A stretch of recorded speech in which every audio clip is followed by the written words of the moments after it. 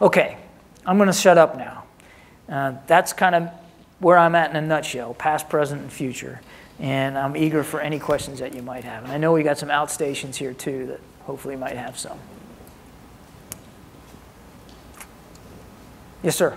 Yes, sir. I'm Mike Billups, Reserve PAO, currently working the inauguration. Oh, Mike Billups, and I've done. Is this on? Oh. I've done a couple of SOCOM exercises the last couple of years in Europe, and I just wanted to get some of your thoughts on kind of the post-Afghanistan purple world in terms of what you see when we don't have hundreds of IAs going forward. Yeah. How we are likely to be involved in joint operations, since it'll mostly be us and SOCOM, the only people really doing forward deployed operations after 2015. Yeah, it's a good question. The short answer is I don't think anybody can know, but let me just run that out a little bit. I think this is a great time to be Navy because the war in Afghanistan is going to start winding down here as we get to 2014. There will be some presence on the ground post-2014. No decisions have been made about that. It'll certainly be smaller than what we have now, of course. And it will be largely a train, advise, and assist. So there's no question it'll be a special operations kind of heavy focus. No doubt about that. But the Army will be coming back into garrison, and they'll be exploring, my guess is, exploring some capabilities that they want to reinstill in the Army. They're going to preserve all their counterinsurgency expertise, and boy, nobody has learned that better than the Army. They've just done an eye-watering job, but they also have other capabilities that they want to get back to getting good at.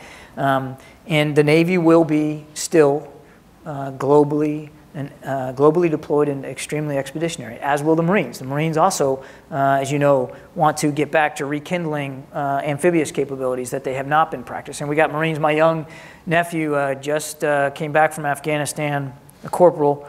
He's going to be leaving the Marine Corps probably in the next 6 to 8 months, never been aboard a ship.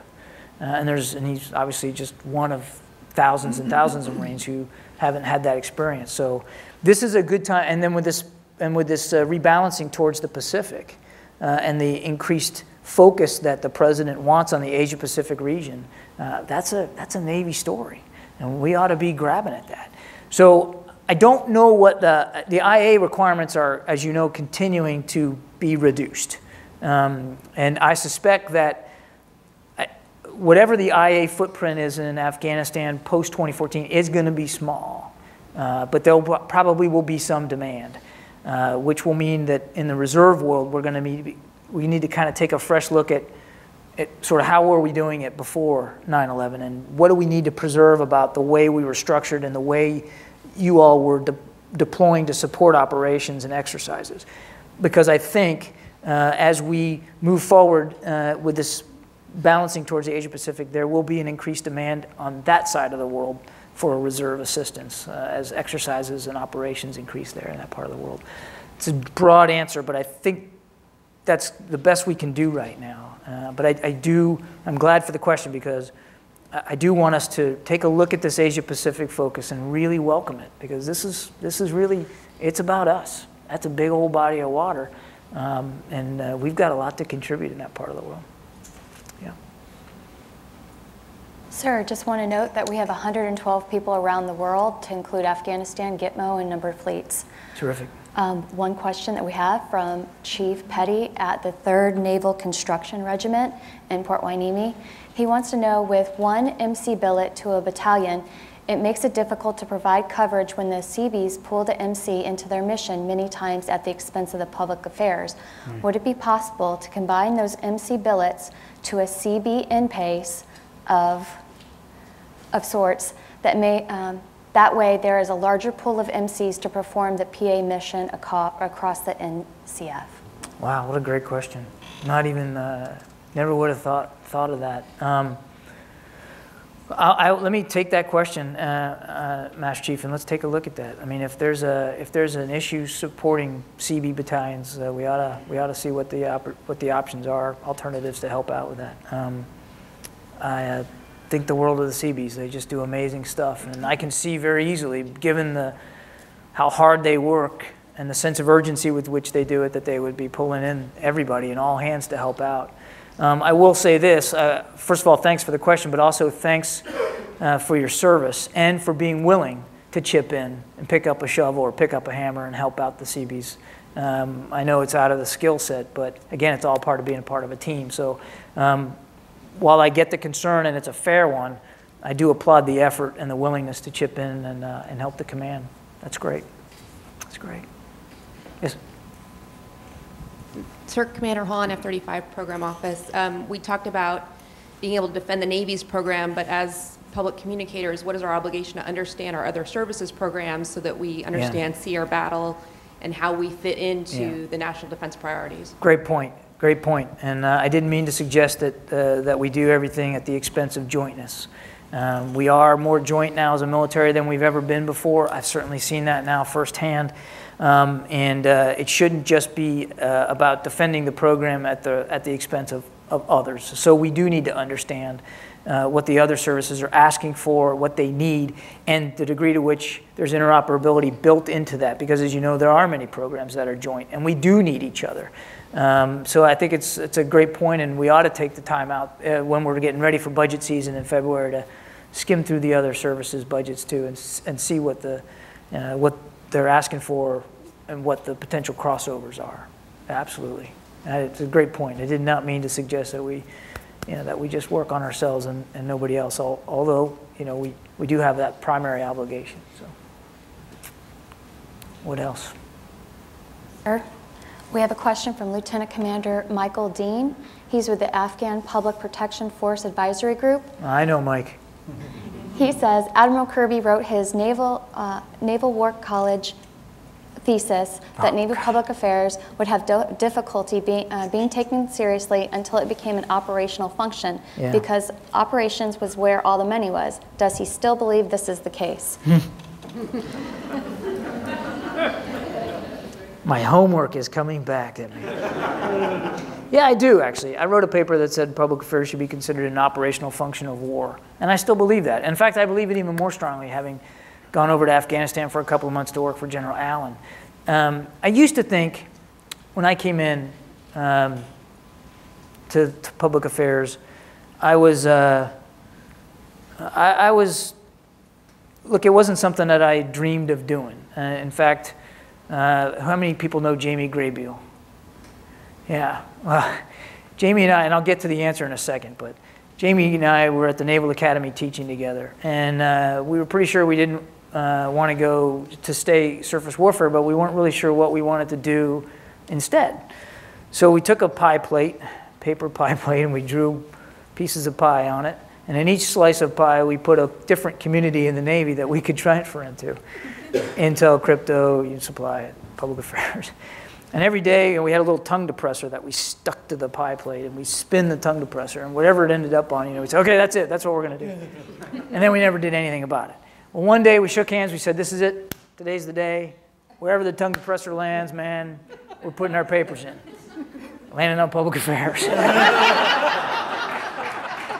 And so here I am. So I used to think for a while when I came in, we were both, because it wasn't something that we had dreamed of doing. I mean, we were both suitably skeptical, I think, when we came in. And we used to say, gee, every public affairs officer in the Navy could probably drop dead, and the Navy could still do its job, right? I don't believe that anymore, and I haven't believed that for a long time. We are vital to the effort. Whether it's on the ground or at sea, in the air, we are vital. And I have seen that so many time and time again. The 2 months I was over there with General Allen was just some of the best times I've ever had. Not in terms of the severity of the issues, I don't mean to take those lightly, but to see how critical the public affairs effort contributes to our ability to fight that war. It's vital. And so I believe even more strongly now that my paper was accurate, that we should be considered an operational function, and we should be resourced to that effect. We should be at the table to that effect, and we should be driving ourselves to that effect. And you should be asking yourself, how am I contributing to the effort of the command, whatever that is? When I'm driving home at night, I know this will sound corny, but it's the truth. I'm not going to lie. I asked myself 3 questions. What am I doing? What am I not doing? And how do I make up the difference? You got to constantly sort of push yourself to think about what you're doing to make the command better. And so yeah, I absolutely stand by the thesis.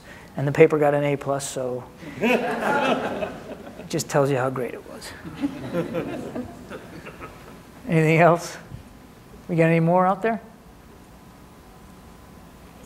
We have Ensign Jason Tross. He's a PAQC student at DINFOS. Yep. He says, can Admiral Kirby speak to the current future fiscal landscape as it pertains to our public affairs communities, both active and reserves? Example, training, operational support, equipment, and manning. Not with any real intelligence, I can't. That's something that the Master Chief and I have talked about a lot. That's something I really want to get into, is understanding the structure, how we're resourced, where the gaps are, what we need to do going forward. It's a great question. I wish I had a better answer, but I can tell you over these next few months, I'm going to be focusing pretty heavily on just that issue. Just that issue. Yes, ma'am. Sir, I'm at the Naval History and Heritage Command. I Yep. imagine you're a history major. Yes.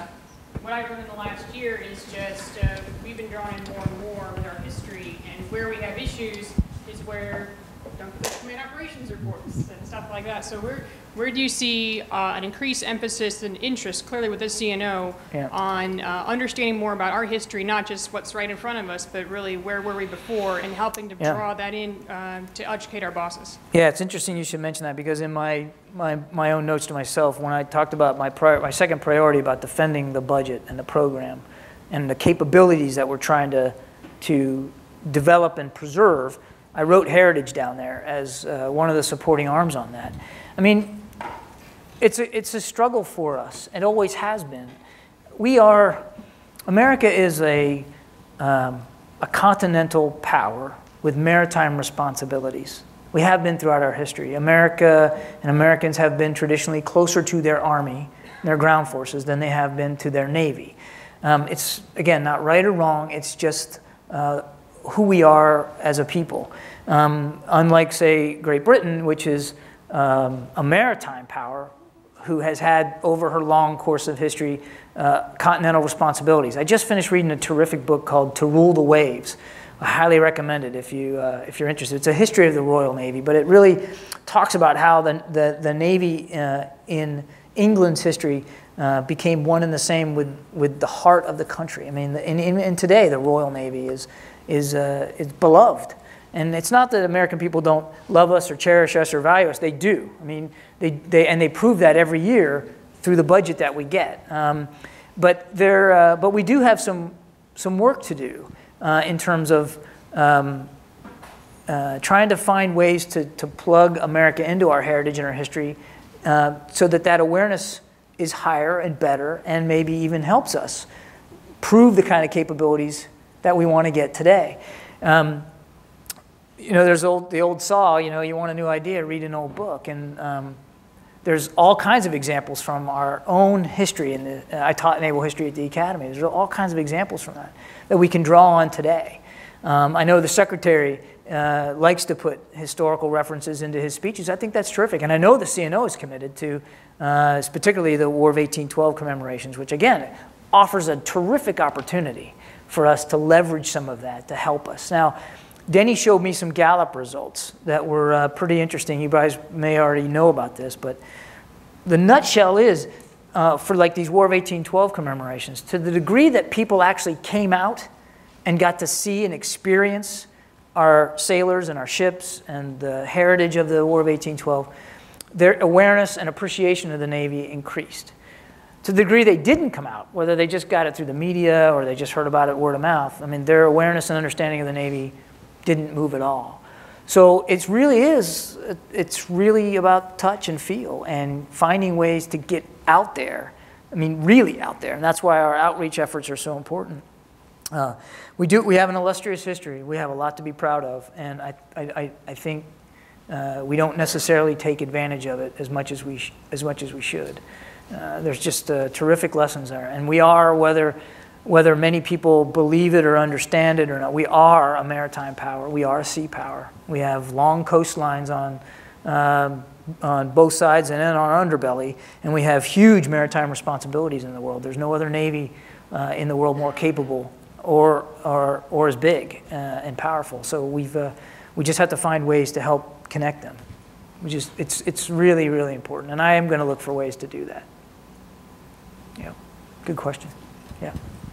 Sir, Bill Urban, Surfland. Can you talk a little bit about career path priorities and jobs that you think are important to get to as you move through the ranks? Well, as I said, I didn't have any choice. So let me, because I don't have a lot of experience in a leadership role in the community, let me try to put it through the lens of how I saw it coming up and what I valued. And again, take this with a grain of salt, because not everybody can do every job. And there's no such thing as a bad job. I heard that a lot growing up. Oh, just take the orders there. You'll be great. It's no such thing as a bad job. And I always thought they were just telling me that to shut me up and get me to go. But it's true. It really is. It's how you do in the job that matters most. They're all good. You can make them all really, really hard, or you can make them all really, really easy and go home at 4 o'clock if that's what you want. It really depends on how you approach it. I always found jobs where you need a mix of jobs where you are the PAO, and I mean this on the enlisted side and the civilian side as well. This isn't just about the officer corps, where you are running an office, you are running a shop, even if that shop is you and one other person, or you and nobody else, where you are the consultant. I think you need a good mix of those. I think you also need a good mix of jobs where you're on a staff and you're working for senior PAOs in a group of other PAOs, because you're going to learn things from the experience of your seniors. But you're also going to be forced to compete against your peers. That's important. A chance to break out over time with your peers and show what you're really made of. You need a good mix, I believe, of afloat and ashore. And I realize for us in public affairs, there's not a lot of afloat opportunities. I don't want people to read too much into that. I mean, there's 11 carriers. Not everybody is going to get the opportunity to be a carrier PAO. There's only so many ESGs. Not everybody's going to get a chance to do that. But if it falls in your lap and you have the opportunity, grab at it, take it. Because it's an amazing experience. It'll teach you leadership and operational relevance that you're not going to get anywhere else. If it doesn't fall in your lap, if it doesn't go your way, don't fret over that. Just do the best you can where you're at, and you'll be fine. You'll get noticed. You'll develop those relationships, and you'll be just fine. There are lots and lots of public affairs officers who have done very, very well and risen to very high levels in the community, again, across the board, who never got a chance to do that. But I do think trying to find a mix of afloat and ashore is good. If you can't do that, at least try to get tours on the waterfront as much as you can. You're going to need a mix of staff, headquarters, and waterfront, because you don't want to lose that connection to the fleet too much. And frankly, that's one of the things I was really worried about coming into this job. Was it's been a long time since I've been near the Navy and near the waterfront. Lastly, I'd say don't eschew jobs in Washington. And I know I'm speaking to people that are here in Washington right now, but I mean, there's powerful opportunities right here at all kinds of different levels. Some of the hardest jobs I've had, but I think looking back, the most influential and the best jobs were right in Washington. This is where the decisions are being made. If you want to be an advisor and a consultant and you want to develop your instincts and help leaders make these tough decisions, you got to be here at least part of the time. You have to live in this highly charged environment. It is not the Disney World, that some people joke about it being, where, you spend all your day working and to what effect and nobody cares and the fleet doesn't really, that's not true. The decisions that they make in this building, in this town, are the most important decisions that are made in the military establishment, oftentimes. And the leaders that you're going to meet and interact with here, these are men and women that are going to be going out and commanding forces a field and a float, and also coming back here to rise to higher levels. You can learn so much from them. So don't turn your nose up to Washington, D.C. duty. Don't get too married to it either. You don't want to be here if you can avoid it. And I know I didn't, but you don't want to, if you have the opportunity to leave after a while, you should do that too. Because you want to take all, the idea is taking the value of each job to the next one and learning from it and then applying it at the next one. Try to fill the air in that balloon at the higher level if you can. Yeah. Does that answer your question? It's really about balance. And I think it would be very difficult for us to say, here's the flow path, boom, and everybody has to do that. Because we're a diverse community. I want to preserve that diversity, and I think diversity rests on good balance. Yeah, we got to go. One more question? Anybody? Yes, ma'am. Good afternoon, sir. I'm Shoni Coulter. I'm the deputy PA over at UMed. Yeah. We focus a lot on HADR in Navy medicine, obviously, with our counterparts in MSC. And with the global force for good, the message really resonates with folks. But some of the criticism we get is that we don't focus domestically. Mm-hmm. However, I don't know if people know this, we actually have several domestic humanitarian assistance missions, including Alabama Care that just took place in March, Arctic Care in Alaska, Tropic Care in Hawaii. However, no public affairs assets get dedicated to these missions. And they are essentially like mini continuing promises or Pacific partnerships. And I guess, what can we do to correct that and get dedicated assets? We've started sending some MCs, but we only have so many in Navy medicine. Great question. I owe you an answer on that. I don't know. I honestly didn't know about those domestic efforts. I think that's terrific. So, I had no idea. So let me look at that and see if we can get you a good answer. If we can apply resources to help you out, we'll do that. Well, listen, I've gone longer than I should have, and I apologize. I really appreciate you devoting an hour of your day to me and let me do this. And if this is useful for you and you liked it, I would like to continue to do it every now and then because I just, you never know where a good idea is going to come from or something that we need to focus on. So thanks for what you're doing. Thanks for being so kind and welcoming me. And I promise I'll work hard for you. I can't promise I won't screw up. Can't promise that I won't let you down at times, but I can promise you that you'll have 110% of my effort every single day, and I'm very grateful to have this opportunity to serve with you. Sir, for our online audience, can you let them know that we'll get back to the questions? Yes, for our online audience, we will get back to you with answers to your questions. Is that good? Thanks, everybody.